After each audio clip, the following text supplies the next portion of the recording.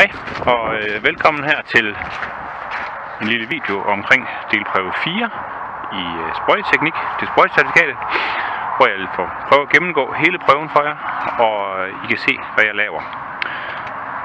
Traktoren vi har fået her, det er Forden, og så har vi en kunsprøjte til den, og det er så dem vi skal udføre prøven på.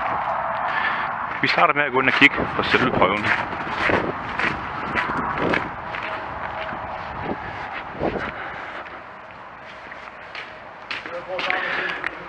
Jeg har fået tildelt et trækkort, hvor der står, at jeg skal sprøjte med kalisto til ukrudt i majs, og med en dosering på 0,8 liter per hektar, og en total væskemængde på 140 liter. Jeg skal bruge en dyse, som der hedder en ISO LD 02110.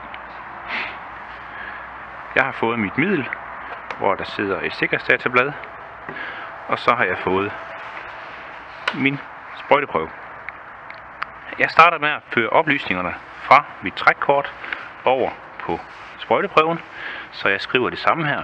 Ukrudt i majs, væskemængde 140 liter per hektar, sprøjtemiddel, dosering 0,8 liter, dysetypen, traktor og sprøjte, og der står et nummer ude på traktoren og sprøjten. Når jeg har gjort det, så er jeg klar til at gå ud og begynde at kigge på min sprøjte herude. Og der er det, vi skal huske at have nogle handsker, når vi skal arbejde med sprøjten.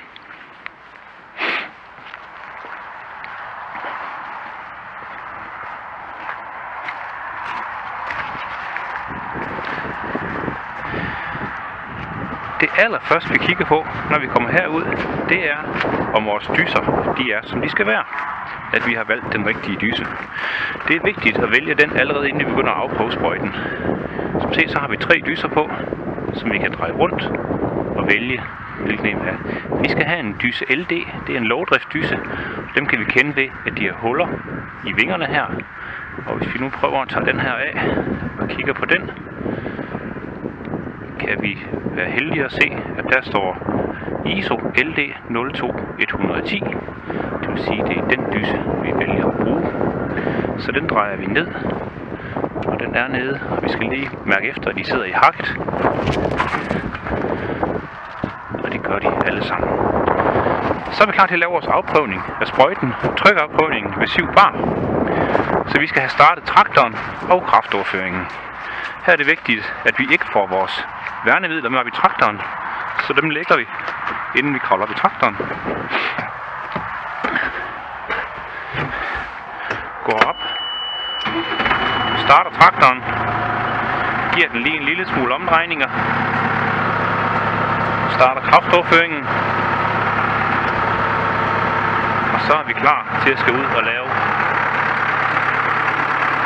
trykafprøvningen.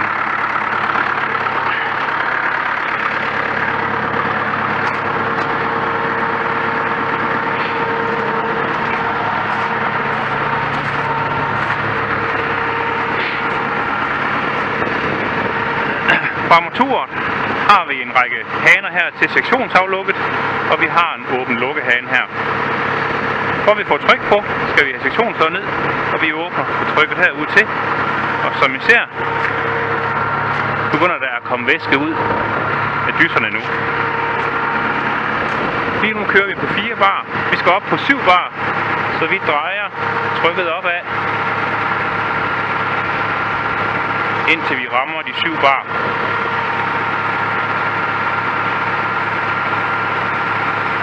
Der. Ved 7 bar kigger vi efter, om der er nogle utætheder nogle steder på sprøjten.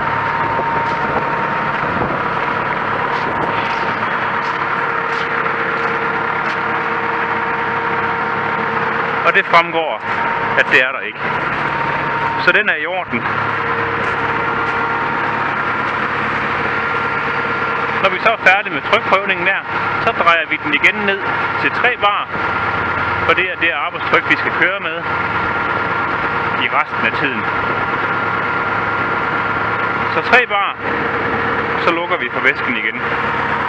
Så langt, så godt.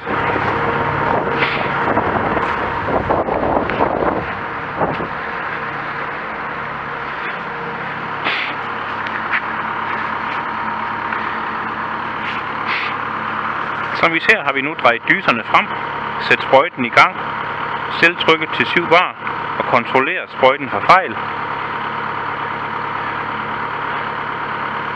Og der var ingen fejl. Så vi siger tjek til den. Sænk trykket, indsæt ligetryksventilerne, tjek omrørsystemets funktion og tankspulens funktion.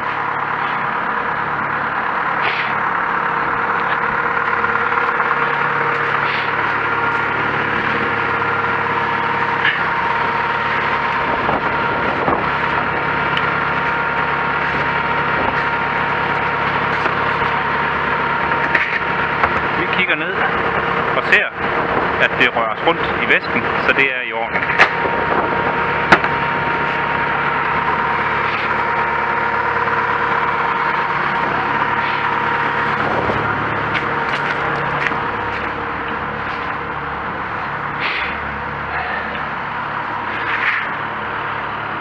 Så vi siger OK og OK.